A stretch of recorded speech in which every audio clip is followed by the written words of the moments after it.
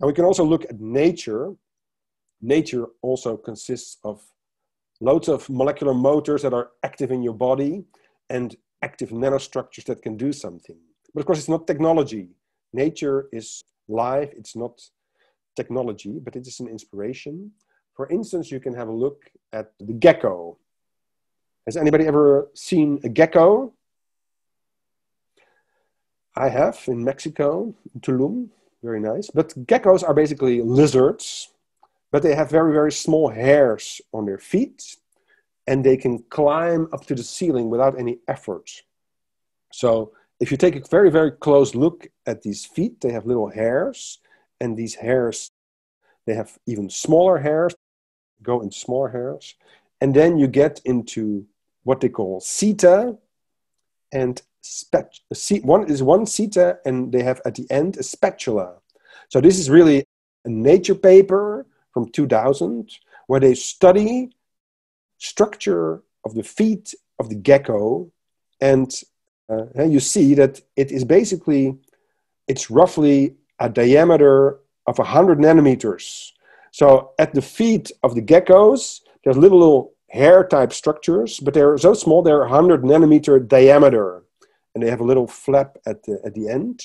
So with this nanostructure is important for the gecko, how it climbs onto the wall without effort. And interestingly, their conclusion is that the gecko, it climbs with van der Waals forces. So there's no suction, there's no glue.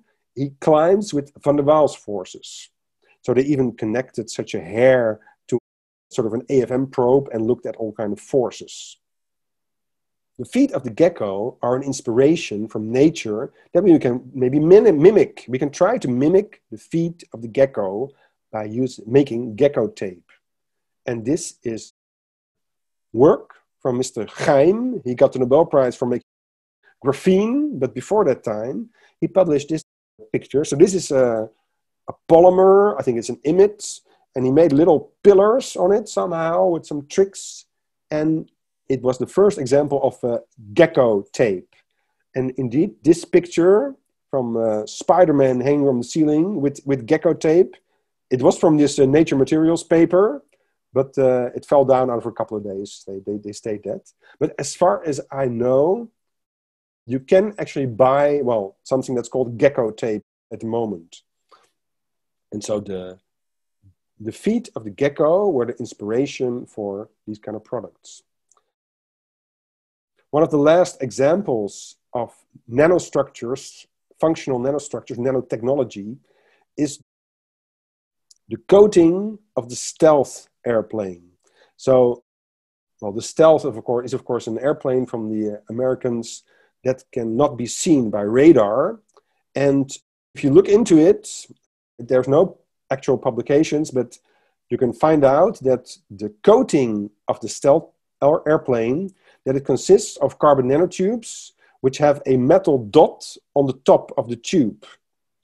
So that is what they consist of. And of course, the stealth airplane is like a very large example of American supremacy. And this is basically the similar structure. So this is from another paper just about making carbon nanotubes with metal on top. So basically the coating of the stealth airplane, it's also a tube with a diameter of about 100 nanometer, but it's made not from proteins or something like that, but it's a carbon nanotube. It's only made of carbon, but at the top there is a metal nanoparticle or a particle of metal is sitting there. So these kind of structures, they are present in the coating of the stealth airplane, and that gives it the function of not being visible by the radar. It absorbs all the radar, it interacts with the radar. So another person who was very important for the development of nanotechnology, that's actually Bill Clinton. So he came up with National Nanotechnology Initiative in 2000. So he put a lot of money, research money, into developing nanotechnology. Well, probably he got a tour with the military and somebody told him that the coating of the stealth was a nanomaterial. To summarize, Nanotechnology is, we want to create new functional materials that are different from the bulk. The organization size can be, well, between 1 and 100 or a few hundred nanometers. Some examples are microscopy techniques like STM, AFM, all kinds of scanning probe microscopy. A very important material is carbon nanotubes. And we can think about very small switching units.